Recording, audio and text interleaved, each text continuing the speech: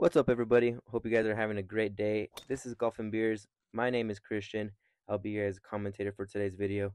We're continuing our 1v1 match here at Ascarate Golf Course in El Paso, Texas.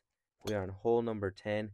It's a par 4, 363 yards, and we just couldn't find our groove like I've been talking about in other videos, and it's no different for this hole as well. Jacob hit a decent shot. I hit it a little farther, so he went ahead and hit first. This is my second shot. I'm 135 yards out, and it's still just not good. You see my disappointment on my face. I'm not hitting well, not hitting clean.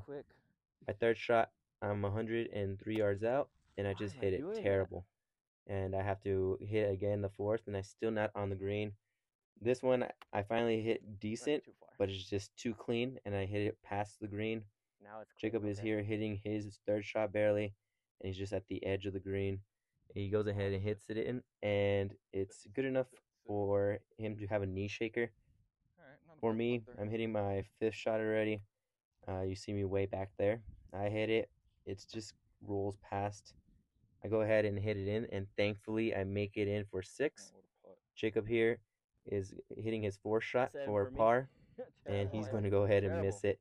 So he's going to have a tap in 5. But besides that, I finished this hole with 6.